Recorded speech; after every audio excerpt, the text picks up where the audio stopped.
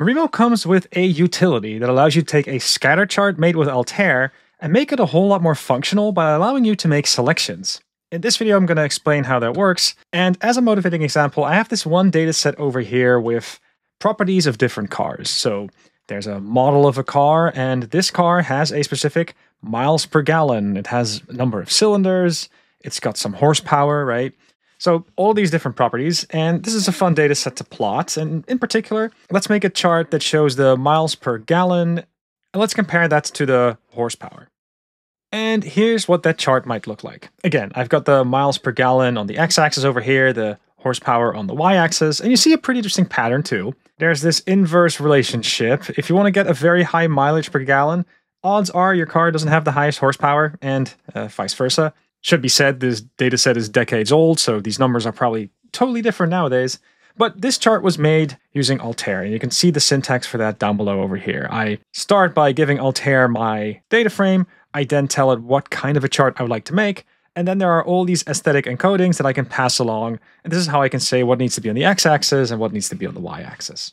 Now, in terms of utility, this chart already paints a picture and it tells me a story, but it just kind of feels like I want to be able to make a quick selection to figure out what cars are actually in this corner and what cars are in this corner. And there are some small things you can do in Altair to help with this. A nice feature of Altair is that you are able to add a tooltip, and what that allows you to do is just hover over a point, and then you do get some information about what that one point is.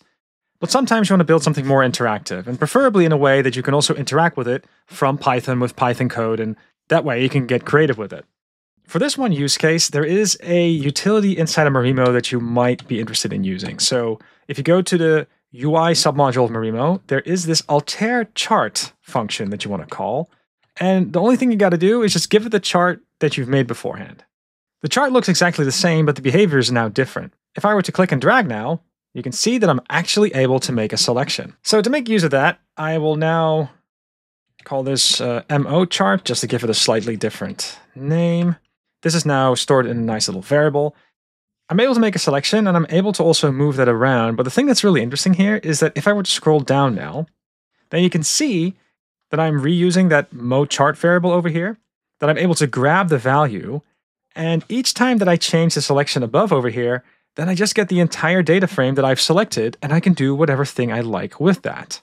So one thing that I could do in this particular case, I could say, well, I like that model.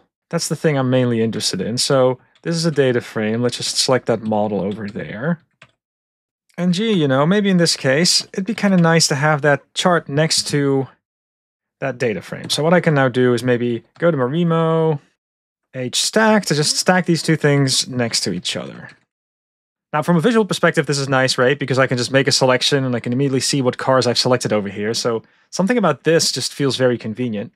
But remember that we are also able to use that selection for something else later down the line in Python. Maybe I want to connect to a database to get additional information about these cars or something like that. Now, at this point, you might wonder, well, it's great that we're able to make these selections. It's definitely a cool feature. But I still want to be able to click and drag and zoom in. So how does that work? I'm on a Mac, so I would have to hold Command. I believe on Windows and on Linux, you'd have to hold Control. But if you hold down that button, then you can still easily zoom around as you would normally. So you're totally able to still pan around, move around to find those few instances that you want to select, and then make that quick selection.